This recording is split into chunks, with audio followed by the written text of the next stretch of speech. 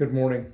It is Friday, January 22nd, 2021. On behalf of the members of Hope Community United Methodist Church, I come to you this morning with the morning devotional.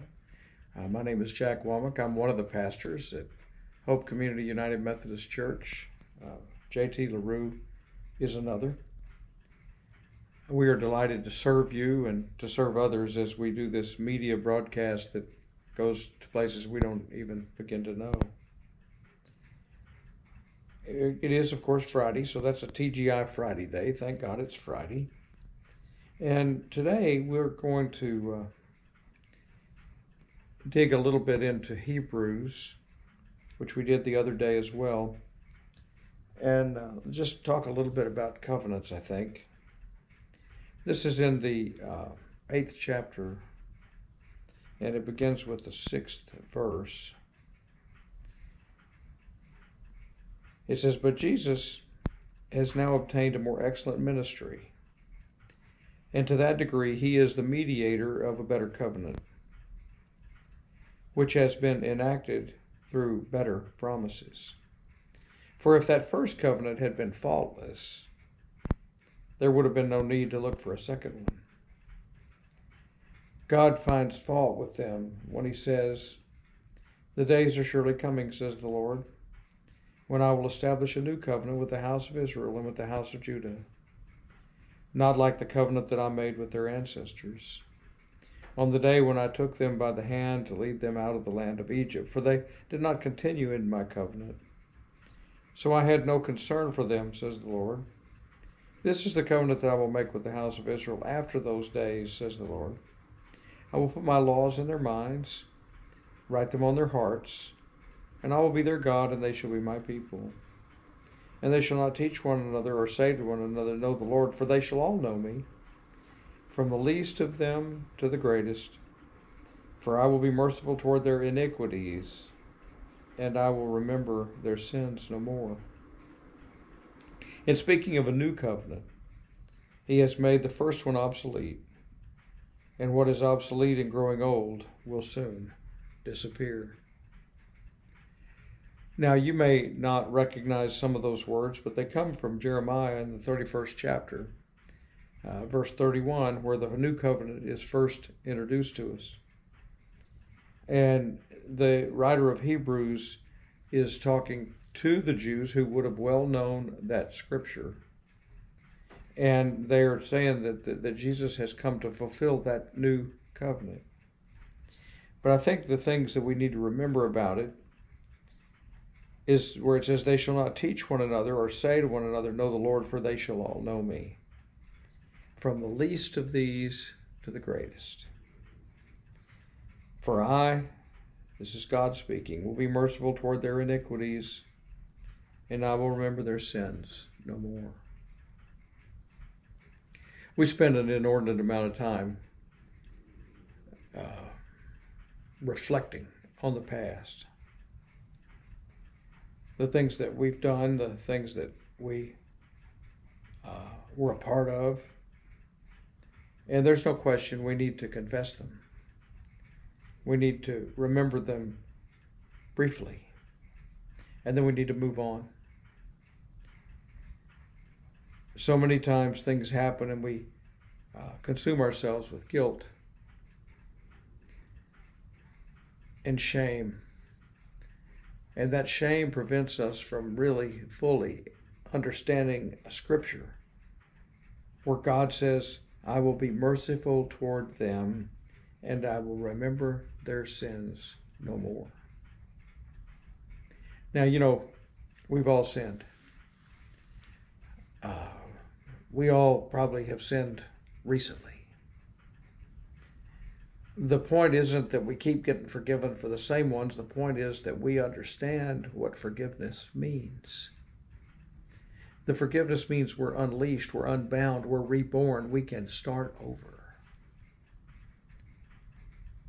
And I know every year in January the 1st or so, people make New Year's resolutions and they attempt to start over.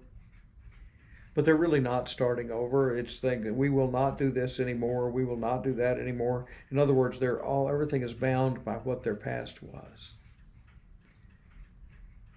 The followers of Jesus,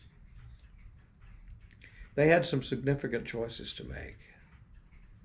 It wasn't easy.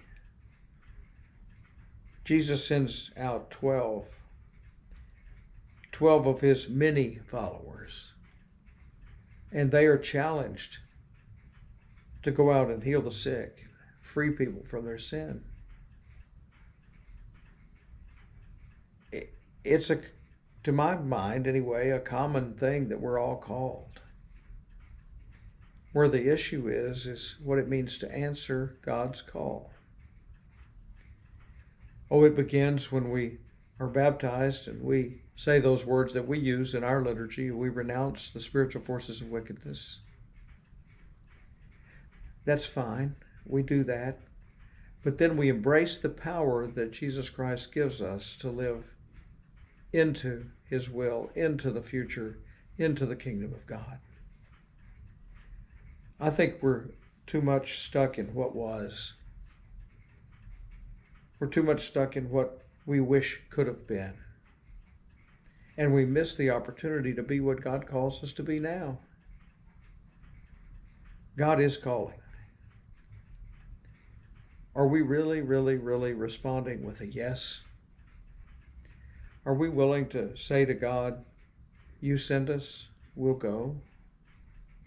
Are we willing to trust that he will give us the words, that he will give us the power that he said he would give us?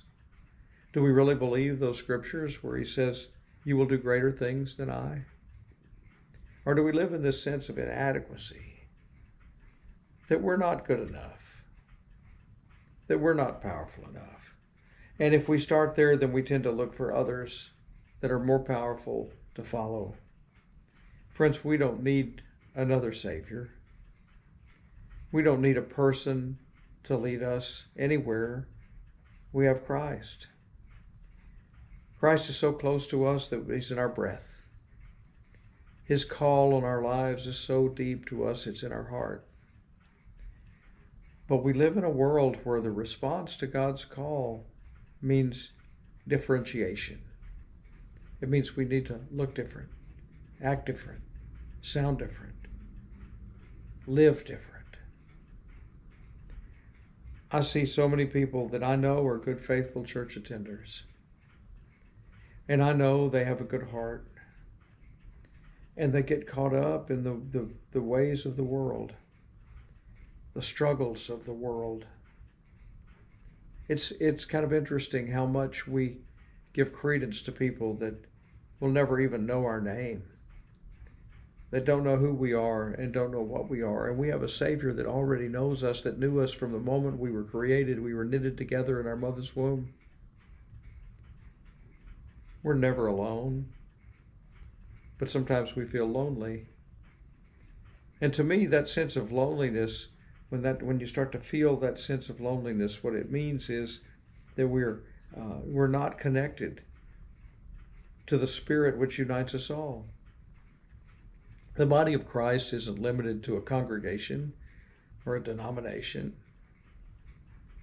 It's not limited at all. What we're talking about here is a God that cares about everyone, that is a mediator of the new covenant which is enacted. It shows us that we have hope. We have an opportunity because Jesus has the most excellent ministry. God finds fault with us when we look for other places and other times, and sometimes we pay the consequences. The consequences of sin are death.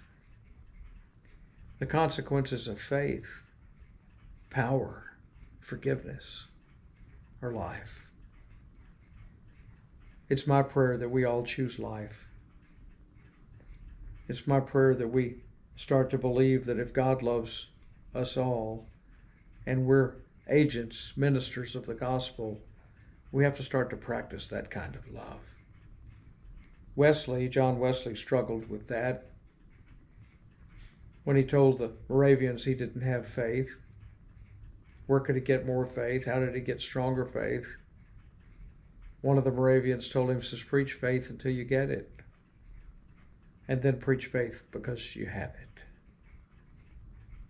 I think that's where I am today, is I'm trying to preach faith because I have it. I'm not worried about tomorrow because I know who holds tomorrow. But I want to live today to its fullest. And I hope you will too. Let's pray. Gracious God, we embrace the new covenant, where your word is written on our hearts, where everyone will receive and know the power of Christ, where we will understand that he is our God and we are his people, and we shall all know the Lord. There will be that day. I pray for that day to come sooner than later. It's in the name of Jesus Christ I pray. And friends, I hope for you the best today. I hope you also will remember to consider us when it comes to Chile in a few days, and on the 12th, and be a part of our community as we do that. God bless you. Have a great day.